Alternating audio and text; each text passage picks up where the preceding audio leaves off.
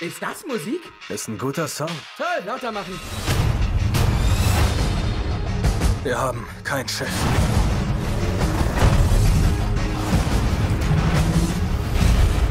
Keine Mannschaft. Wie kommen wir da wieder raus? Wir werden Hoffnung finden. Im Unmöglichen. Verdammt. Wenigstens sterbe ich nicht allein.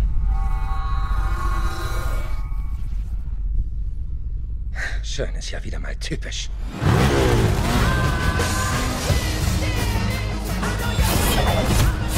Hoffentlich gibt's kein böses Ende. Hier beginnt es, Captain. Hier schlagen die unendlichen Weiten zurück. Verdammt, was ist das? Ich weiß, wieso ihr hier seid. Wieso wir alle hier sind.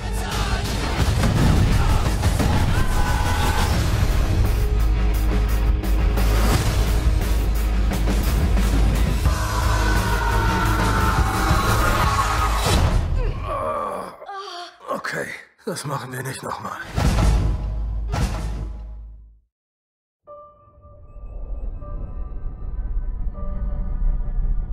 Mein Dad ging aus Überzeugung zur Sternenflotte. Ich wollte mir was beweisen. Du wolltest sehen, ob du in seine Fußstapfen passt. Die ganze Zeit hast du versucht, wie dein Vater zu sein. Und jetzt fragst du dich, was es wohl bedeutet, du selbst zu sein. Das ist nicht ungewöhnlich. Es ist leicht, in den Weiten des Weltalls verloren zu gehen. Da gibt es nur sie selbst. Ihr Schiff, ihre Mannschaft. Du willst wirklich wieder da raus, was?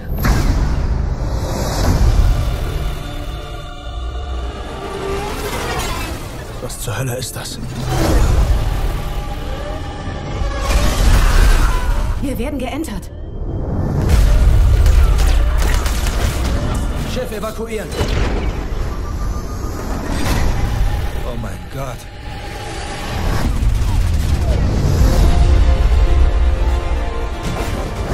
Ich weiß, wieso du hier bist. Wieso wir alle hier sind. Unser Captain wird uns holen kommen. Und Gnade wird das Letzte sein, was er im Sinn hat. Ich hoffe, dass das so ist. Die Furcht vor dem Tod ist unlogisch. Die Furcht vor dem Tod hält uns am Leben. Er tötet jeden, der dorthin geht. Das da draußen sind unsere Freunde. Wir können sie nicht im Stich lassen. Einheit ist nicht eure Stärke. Sie ist eure Schwäche. Ich glaube, Sie unterschätzen die Menschheit. Haltet euch fest! Feuer frei! Los, los!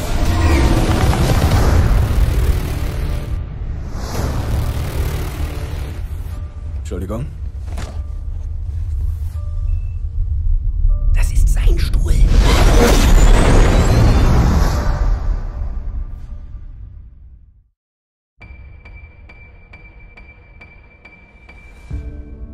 Mein Dad ging aus Überzeugung zur Sternenflotte. Ich wollte mir was beweisen. Du wolltest sehen, ob du in seine Fußstapfen passt. Die ganze Zeit hast du versucht, wie dein Vater zu sein. Und jetzt fragst du dich, was es wohl bedeutet, du selbst zu sein.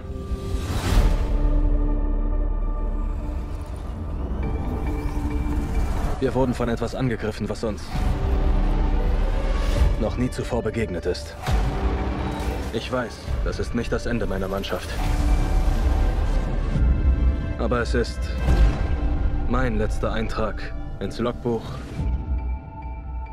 als Captain der Enterprise.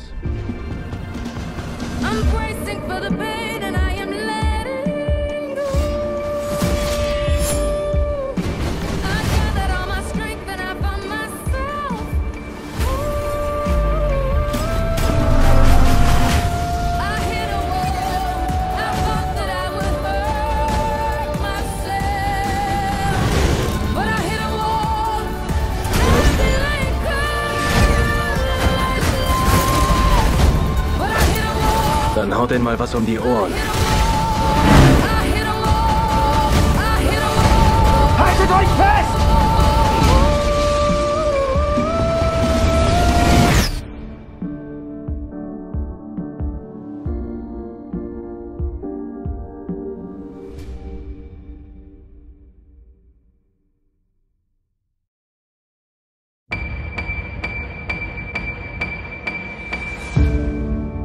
My dad joined Starfleet because he believed in it. I joined on a dare. You joined to see if you could live up to him. You spent all this time trying to be your dad. And now you're wondering what it means to be you.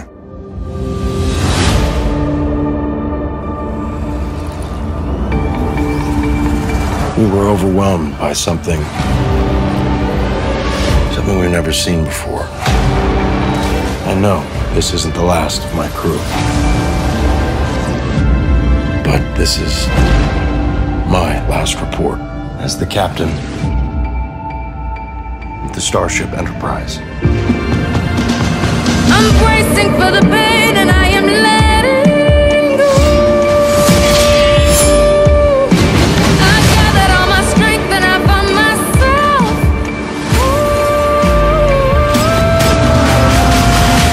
I hit a wall. I thought that I would hurt myself, but I hit a wall. Nothing like but I hit a wall. Let's make some noise. I hit a wall. I hit a wall. I hit a wall. Hold on to something.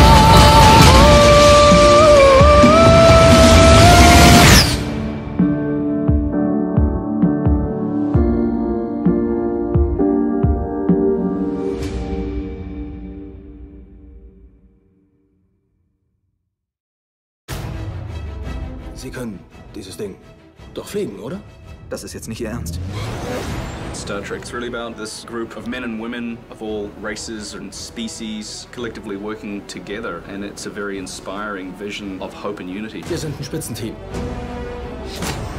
Der Meinung bin ich auch. And I think there's also such a range of diversity in the characters themselves. And Gene Roddenberry's vision for this world that he created was that unity in diversity is what will triumph.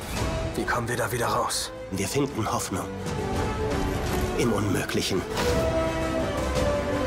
We take care of one another, we sacrifice for one another, and I think the best version of a family is an inclusive one.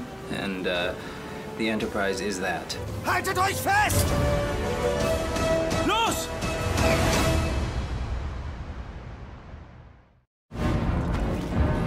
One of the exciting things for me coming on this film was to introduce a brand new character to the crew. Ich bin Jayla.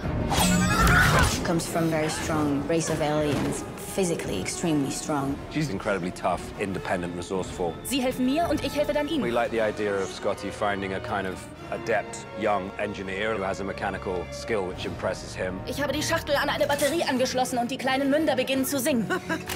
Das ist ziemlich clever. She is this spirited, sweet, funny, tough as hell character that becomes a very important ally to the crew. Verzeihung. Das ist eher für gewöhnlich.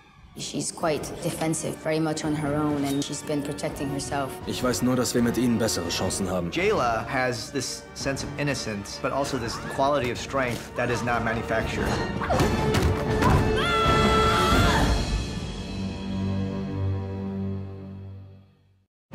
Du willst wirklich wieder da raus, was? Was uns da wohl alles erwartet? It was very exciting to be a part of this franchise. It was not something I was seeking out, but I realized how much it was part of my life growing up. Justin had obviously proven himself again and again as an incredibly strong storyteller, filmmaker with movies of incredible energy and action. But what struck me more than that was his love of Star Trek. So I felt really excited to see how he was going to bring his love to life. Evakuieren Sie das Schiff. He's one of those directors who knows what he wants and is able to infuse each scene with real energy.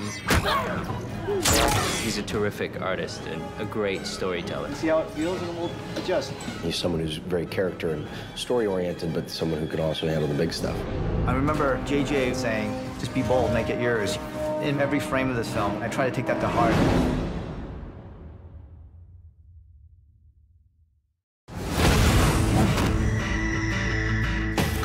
very complex. When you meet him, you go, oh, here's our bad guy.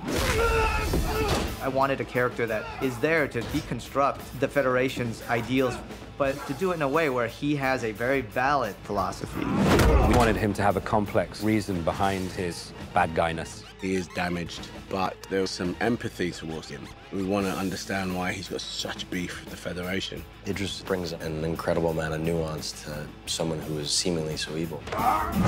Crawl's the soloist. He is the nihilist. Wir wurden schon die ganze Zeit von ihm beobachtet. Watching the Enterprise crash and burn, it felt like I was destroying a legacy. Kral is certainly going to be remembered for that.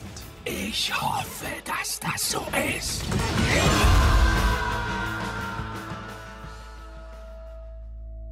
Star Trek has been a part of my life since I was a little girl.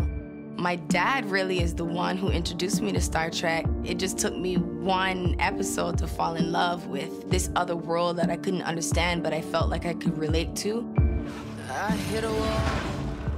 I was always very curious about the characters and the storyline. You always felt emotionally connected to the characters and whatever they were going through. This is something that's been a part of me since my childhood. It's never left me. So it wasn't like just doing a song for any random film. I love Star Trek. It was automatic. I would do anything in terms of music. It's such a big deal, not only as a fan, as a musician, because Star Trek is such a big deal across the globe. This song, it needed to be big and impactful, very emotional, dramatic, and haunting at the same time.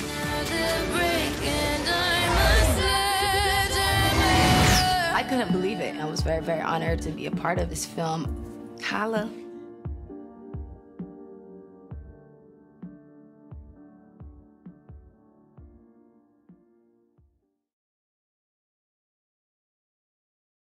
Star Trek has been a part of my life since I was a little girl.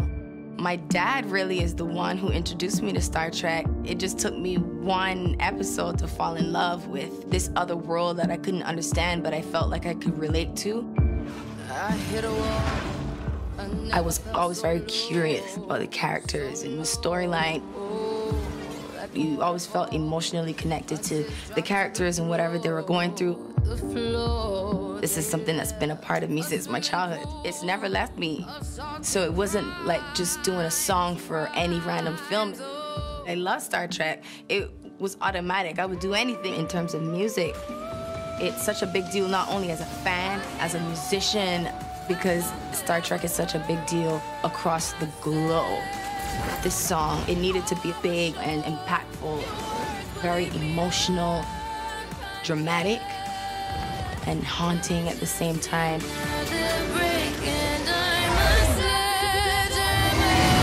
I couldn't believe it. I was very, very honored to be a part of this film.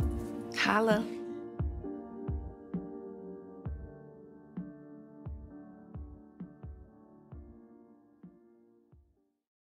Was uns da wohl alles erwartet?